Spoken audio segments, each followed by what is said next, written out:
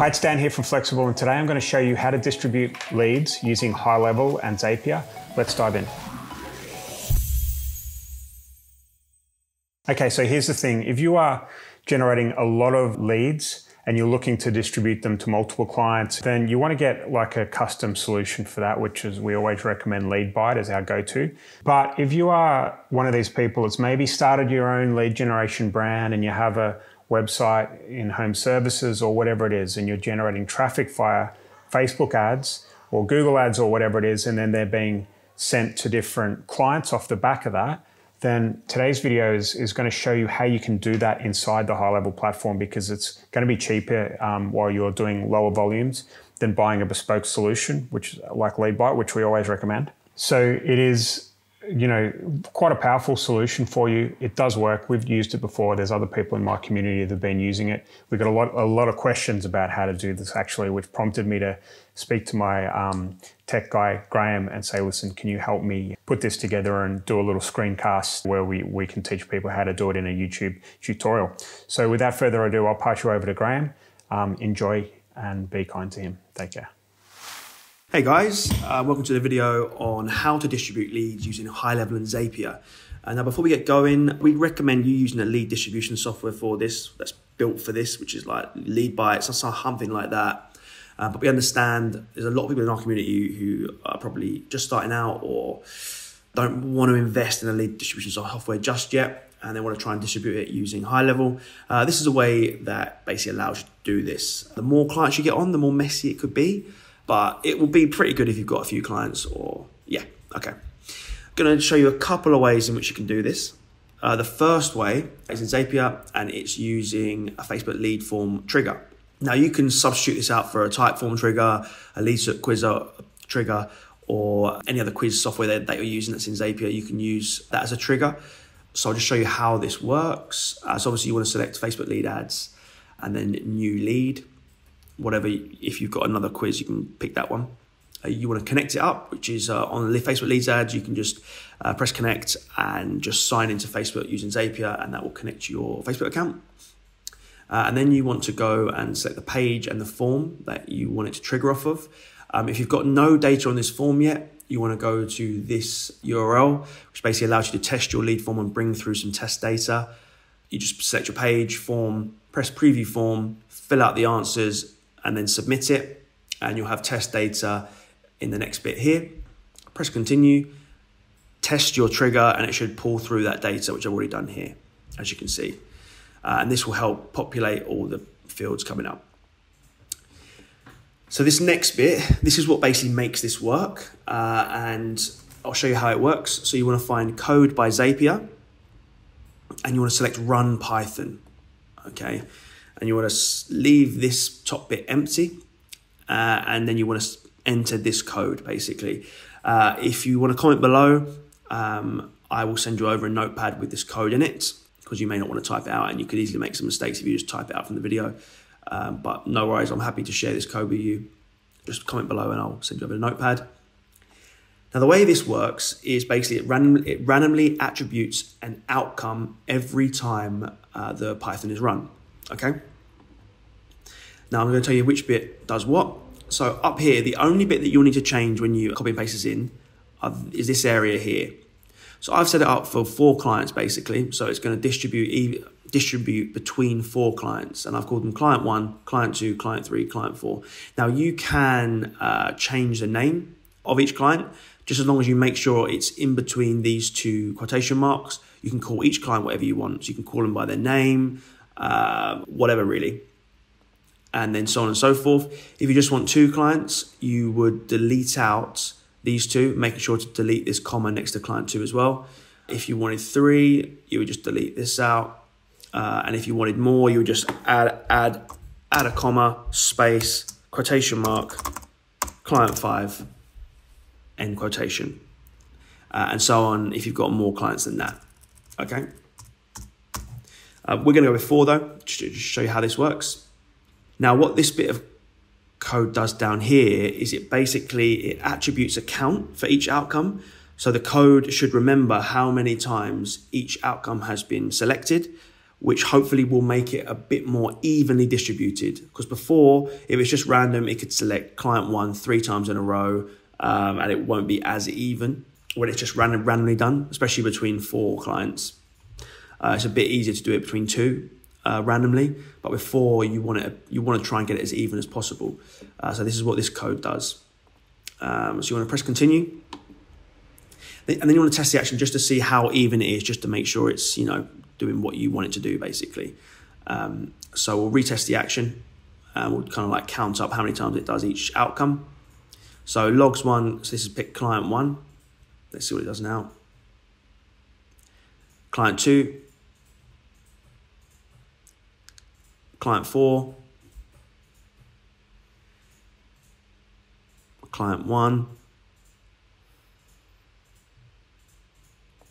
client 1, client 2, client 3, client 3, client 1, client 1, client 4, client 3, client 2.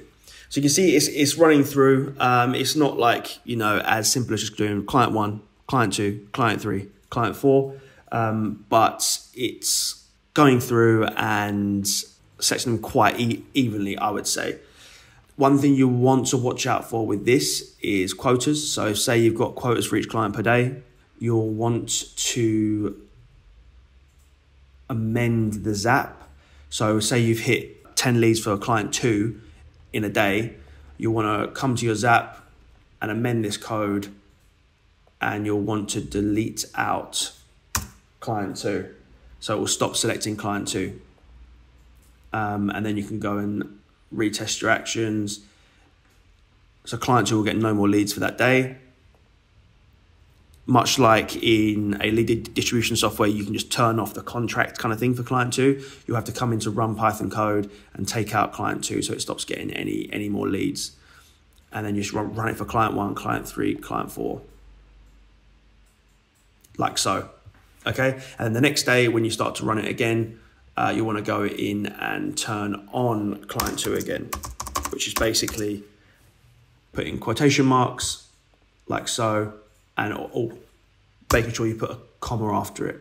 Every outcome should have a comma after it apart from the last outcome, okay? If you don't do that, it will affect the Python code. Okay, so if you're gonna constantly go in and do that, make sure you save this video somewhere you can just constantly refer back to it so you do it correctly. Okay, so now you've seen how the code works. You'll wanna go next and you wanna create a path, okay? So you'll just want to search paths, and you better select paths here. Click on path rules, okay, cool. And then it will give you 2 paths originally, but you can create as many paths as you want. So this will be named whatever you name your client. So for example, I've done client 1, client 2, client 3, client 4. So the paths are called client 1, client 2, client 3, and client 4. If you're calling the clients by name, you want to call it the same name that you've done in the Python code, so you know which one's coming down. And then under client 1, or whatever you've called it, you want to go in and you want to select run Python code, and you want to select the runtime logs. And then you want to go contains, and whatever you've called your client 1, you want to put it exactly as it shows there, okay? So for example, you can see in the runtime logs, the last test we did was client 3. So this won't go through, this will be blocked going through to client 1. So that's fine, that's what you want. And you want to just go and press continue. You should make sure it says text contains as well. You want to press continue, and it should say your path would not have continued. So that's cool, that's perfect. Okay, so then you want to go and add on add update contact in lead connector, which is HighLevel. You want to select client 1's, so you want to add update contact. You want to select client 1's lead connector account. And if you're not sure how to connect it, basically what it means is it will be, each client will have their own individual sub account. So you should have, if you've got 4 clients, you should have 4 sub accounts. And for client 1, so this is client 3, you go to settings, business profile, API key. You copy that. And so say for client 3, we'll go into client 3's thing. You go to lead connector. You would go to change or add connection. And basically you can connect to a new account. It will come up like this, a new screen, and paste our code in there and press yes, continue to lead connector. And that will go back and it will create your lead connector account for client 3. And you want to do this each time for client 1, 2, 3, and 4. They will all have different API keys. So you just want to go into each Go HighLevel sub account and link them up. And then what you want to do is then go to action and you want to add full name, phone number, email, or whatever's in your quiz you want to link up to your custom fields. You want to put a tag that you're using. You want to mark lead as true, put in the country if you know it, and then map all your fields basically to your HighLevel fields. And you want to basically do the exact same thing across every single client. So you want to connect the client's lead connector. So these should all have different sub accounts, all have different lead connector accounts in Zapier. I'd always name your lead connector accounts as well so you know whose is whose. And it should have the exact same fields done. So new lead, true, United Kingdom.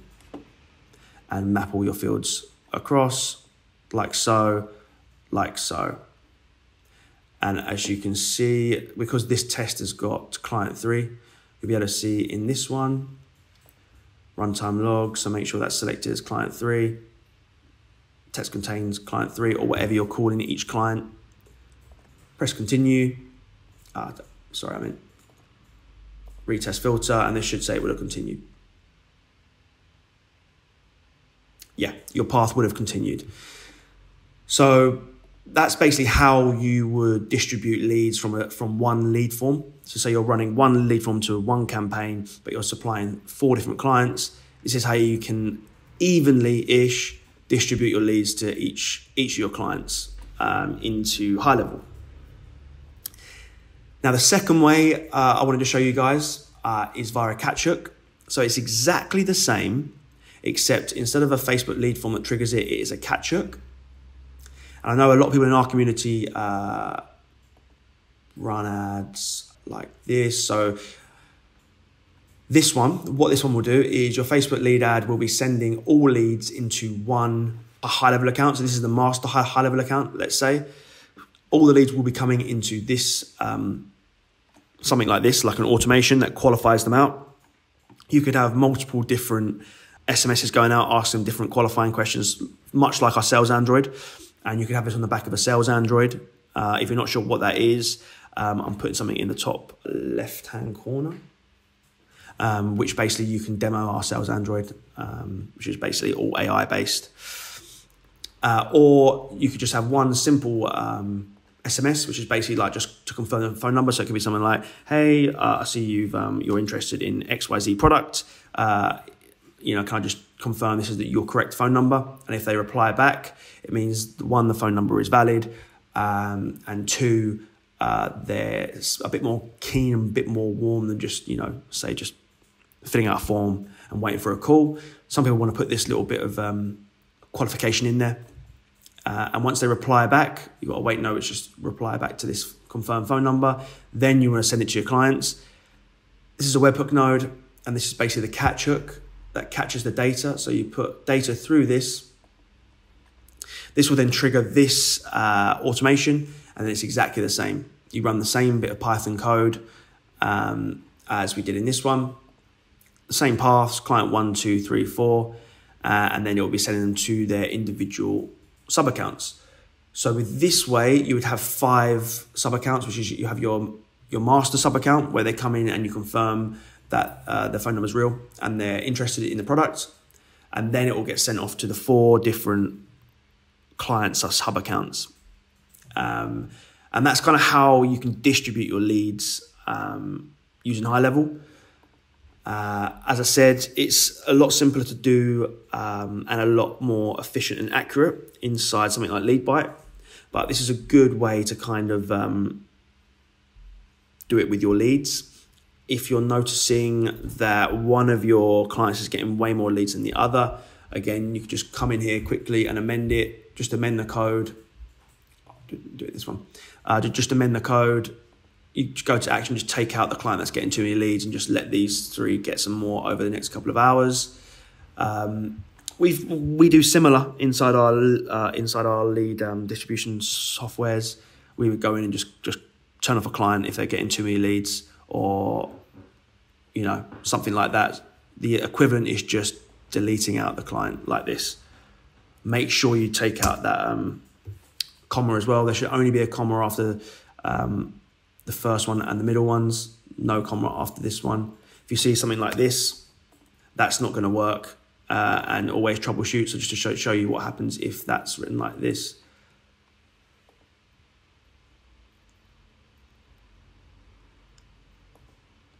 Client 4 will never be chosen, I don't believe.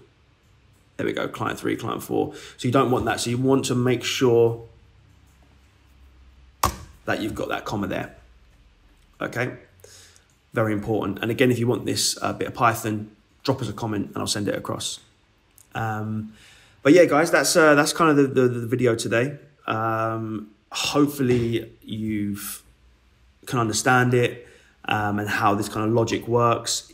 If you've got any questions, pop a comment below and I'll be happy to get back to you. But thanks a lot, guys, and I'll see you on the next one. Cheers. Thank you so much, Graham. I'm sure the people that have watched this video are going to really enjoy what you've put together. As I said before, it is a really good solution that's cheap, especially if you've already got HighLevel and you want to sell leads to different clients via a round robin system or whatever, then this is going to be for you. So thank you again, Graham. I really do hope you've enjoyed this video. Please give us a thumbs up if you have. Comment below if you've got any questions for Graham, and I'm sure he'll get back to you in the comment section. And lastly, subscribe to our channel so you'll be first to know when we're creating new videos. I'll speak to you soon.